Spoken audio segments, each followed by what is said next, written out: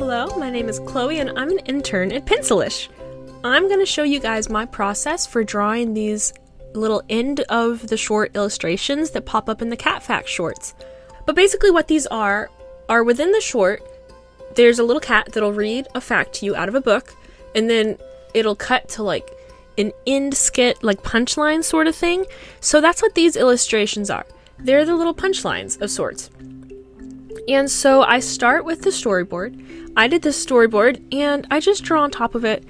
I refine the drawing a bit, but I don't go too crazy at first because these shorts are supposed to be very simple. They're very short, that's why they're called shorts, and we're releasing them somewhat regularly, so we want to be able to make them within a reasonable time frame. So this guy, I have maybe some gradients, some pretty simple colors, but like I don't get like shading in there, you know? I keep it very simple. Now this little process, you'll see at the very end, I toss some mountains in there because this is supposed to be near the Ganges River, and I looked it up and I said, oh, it's not just flat land, there's some mountains nearby. I should make that accurate to how the actual place looks. So I did that. Now I'm not gonna give you guys context for these punchline short things, whatever. If you haven't seen them, you're gonna need to go watch them or wait for them to come out. I don't want to clue you in. You're gonna need to go find out on your own. But for this next one, these boards were also by me, and we have some cute little rats having a cute little dinner date. So I'm showing you guys these little speed draws in the order in which I did them. I'm gonna show you guys 3, and I feel like each one got a little more complex. But I was having fun with them, and we're on schedule, so it's all okay. So for these guys, I get some line out first, do the line art, and then from there I throw in some colors. From this point on in the line art, I start to move a little more forward with the environment than was shown in the boards. So I threw those little lights up there because it feels very cute and romantic to me. Now, is it logical that they're just floating in the air? No, but does it really matter in this context? I don't think so. Got some nice bushes behind them with some roses, and so then I start to go in with the color, and I wanted this to feel very romantic and cute because they're having a candlelit dinner. Even though they're big old rats, they're allowed to have cute romantic moments. So I try to stick with those nice romantic sort of like purples and pinks and some indigo. I didn't know what I wanted to do for this lighting. It wasn't working for me. But in the end, we got some pink. And then this scene has a zoom out. So I wanted to make sure that the zoom in we start on is high quality, high definition, not how it looks zoomed in before this.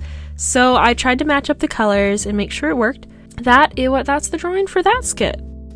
This one, by this third one, I think I went a little too overboard on this in terms of how detailed I guess it is.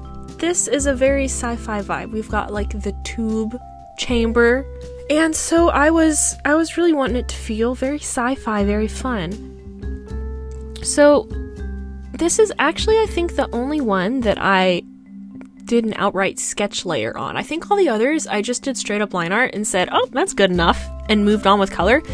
But this one, because I wanted it to feel that like futuristic sci-fi whatever vibe, I couldn't just like crank that out without sketching it out first. Here I go in and I make sure that I'm getting the perspective, I guess you would call it, correct in terms of the curvature of the surface. And so we've got those other lines, little futuristic glowing lines that I have no idea what they would do in a real like scientific instrument, whatever, but it just feels right for this sort of thing, you know? To give you guys, I guess, I said I wouldn't give you that much context, but just so you know what this is that I'm drawing, this is a cloning chamber.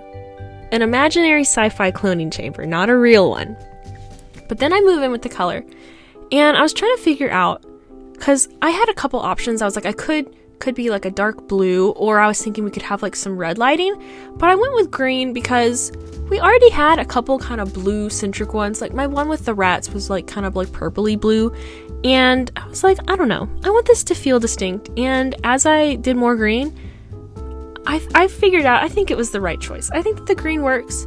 Now, one reason I was thinking very much about what color I wanted the lighting in this to be is because at the end, there's one more drawing that's in this little skit ending thing where it's a door at the doorway to this room, and so I wanted the light like coming out from under the door and like the window in the door, that very dramatic lighting. And I was like, you know, some red light could look really cool coming out that door. Blue light, maybe not as much. But then I was like, you know what?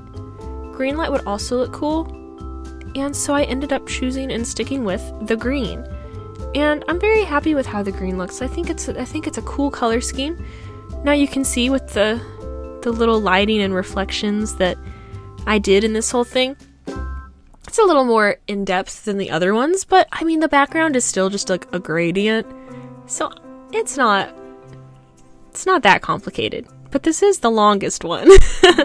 Oh man, I forgot to mention. These boards are by the wonderful Sophia, another Pencilish intern. These boards were not my own, so the original sketch storyboard layer that I'm going off of was not my creation. I'm just moving forward with it. And I think that is such a fun thing in a studio setting, especially getting to work with other interns, is taking somebody's work that they've started and then getting to take it all the way to the next step and work on top of somebody else's work and have somebody else take your work further and see, oh, they did something I never would have done. That collaboration is very fun to me. So, I don't know if I already said it. This is David Bowie. It's David Bowie in a cloning chamber. What's going on? I don't know. You'll have to watch. But I was really struggling to get his likeness. It just wasn't, I don't know. Like, I really liked Sophia's storyboard sketch, but then when I tried to clean it, I felt like I was killing it, and like it didn't feel like Bowie anymore. So I really wrestled with that, of just trying to get his likeness and his hair. I don't know how to draw hair like that, you know, his kind of like spiky mullet thing. In the end, I do think it looks like Bowie. To me, at least. I don't know, maybe I failed. Don't tell me if I did. No, actually do tell me. I don't know. Does it look like Bowie? Comment down below. Adjusting those colors to make it look like he's in a tank of water floating around. The umbilical cord was a little weird. I wasn't sure if that was how I wanted it to be, but what can you do? You know? So this is the door I was talking about earlier. And I wanted it to feel very ominous. Clearly, based on how Sophia boarded it with like that low camera angle and like the keep out, like we've got that ominous feeling, and I wanted to make sure that carried over into the final drawing. So I got some reference for, you know, like those like danger, toxic waste, or you know, like that sort of thing, those signs. I wanted to get that in there.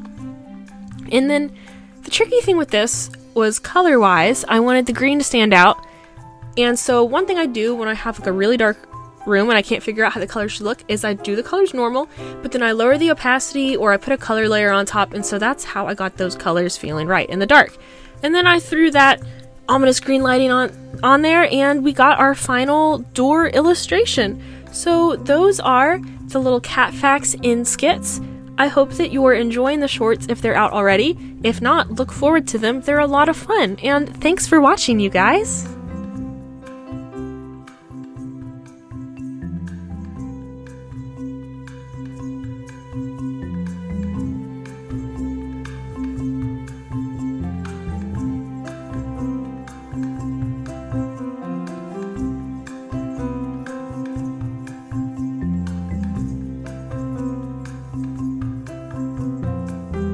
Be sure to subscribe to the Pencilish Studios YouTube channel.